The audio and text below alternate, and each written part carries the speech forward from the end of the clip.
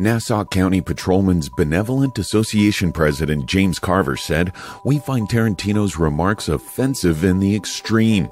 Carver said his officers will join NYPD cops in boycotting Tarantino's movie The Hateful Eight, which hits theaters on Christmas.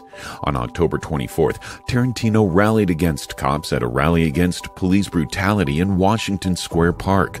At the rally, Tarantino said, "And if you believe there's murder going on, then you need to rise up and stand up against it. I'm here to say I'm on the side of the murdered."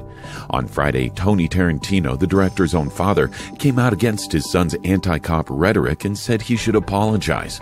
The filmmaker broke the silence on Tuesday, quoting, "All cops are not murderers. I never said that."